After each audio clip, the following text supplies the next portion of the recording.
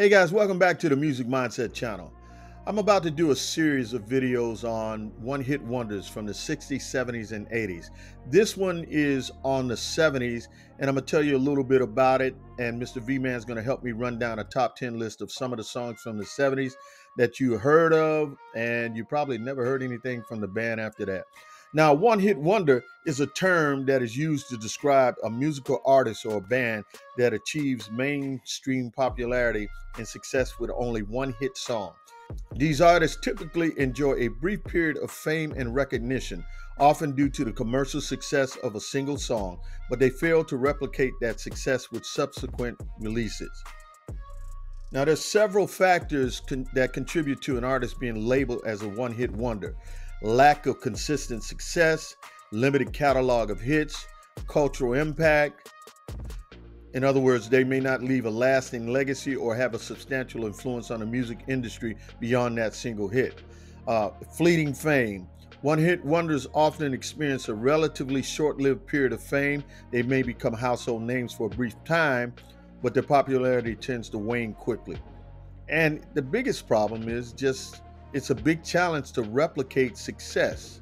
For various reasons, artists labeled as one-hit wonders often struggle to replicate the success of their breakthrough hit. This can be due to changing musical trends, personal challenges, or other factors. But the bottom line is, if you're on this list tonight, you're considered a one-hit wonder. So we're going to jump right into it. Mr. V-Man, take over for me, buddy. Thanks, brother, Mr. Mindset. Hey there, music time travelers. I'm here and ready to take you on a groovy journey back to the 70s. How much do you remember? Well, today we're unraveling the tales behind some iconic one-hit wonders that echo through the disco ball-lit halls of that unforgettable era. So, buckle up, hit play, and let's dive into the magic of the 70s. Kicking off our countdown is a tale from the Windy City. The Night Chicago Died by Paper Lace in 1974 spins a fictional yarn set against the backdrop of Chicago. This was a pop-rock narrative that etched itself into the charts, making Paper Lace a household name. But, the struggles that followed as they tried to break free from that one-hit wonder label. At number 9, we've got B.W. Stevenson crooning My Maria in 1973. This was a soulful cover song that skyrocketed him to fame. But, as the story often goes, reaching the top is one thing, yet staying there quite another. B.W. Stevenson found the road to another hit a bit rocky, solidifying his place in the one-hit wonder pantheon.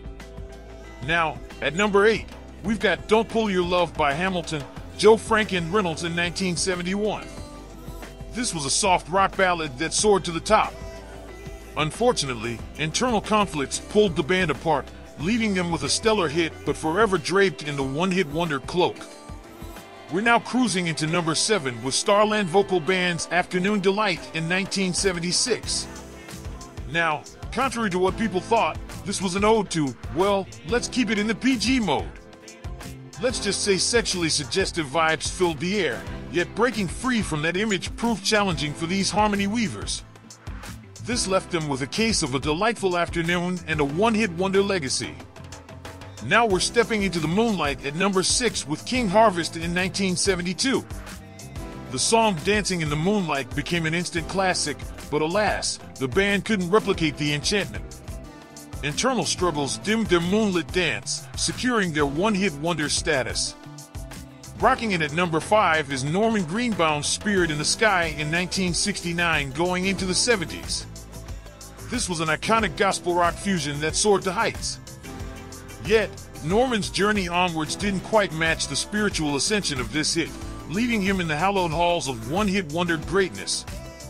Here we go sailing into number 4 with Looking Glass and Brandy, You're a Fine Girl of 1972. This song was a maritime tale of love and longing that tugged at our hearts. Looking Glass disbanded, leaving Brandy as their musical legacy, forever etched in the annals of one-hit wonder history. Here Comes the Sun at number 3 with Mungo Jerry's In the Summertime from 1970. This was a feel-good anthem that painted a vivid picture of carefree days. But, the challenge of catching lightning in a bottle twice proved elusive. Mungo Jerry found themselves basking in the glory of a one-hit wonder. Let's slide into number 2 with Rupert Holmes and A Tale of Escapades, Escape, the Pina Colada song of 1979. Yeah, this was a storytelling masterpiece that etched itself into our memories. But despite Holmes' lyrical prowess, the charts remained elusive, sealing his fate as a one-hit wonder. And now, we are at the crescendo of our 70s symphony. This song was, and still is, extremely popular in the world, especially at a good party. But it is quite surprising that the group could never replicate the popularity and success. At number 1 on our list is the funky beats of Wild Cherries' Play That Funky Music. While performing at the 2001 club on the north side of Pittsburgh for a primarily black audience, a patron asked band member Beetle during a break, "Are you going to play some funky music, white boys?" Inspired, Parisi swiftly grabbed a pen and order pad, crafting the song in about 5 minutes. This became the chant in the hit song, "Play That Funky Music, White Boy." The lyrics vividly narrate the challenges of a hard rock band navigating the disco era.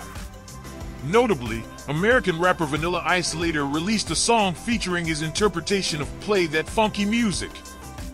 Interestingly, the songwriter, Robert Parisi, was not initially credited, resulting in a later copyright infringement lawsuit where Parisi was awarded $500,000. Subsequently, the song was reissued as its own single with new lyrics and remixed drums, reaching number 4 on the US Billboard Hot 100 and number 10 in the UK. The accompanying music video received substantial rotation on MTV Europe. Yet, it is still considered a one-hit wonder. So there you have it, all you time travelers. A journey through the 70s, exploring the tales of these one-hit wonders. Which one of the songs resonated with you the most? So that's it. One hit wonder. I was kind of one hit wonder myself. But we'll talk about that some other time. But that's it. One hit wonders. You had a big song. Everybody loved it. Everybody knows it. They'll know it for the rest of eternity. But the one thing about it, that's all they'll know about you, because that's all you were able to do. You weren't really able to replicate your success. So now you're in that category as one and done. I hope y'all enjoyed this. Check us out on the next one. Look for the one on the 60s and the 80s coming up. And I appreciate you guys once again for checking out the Music Mindset channel.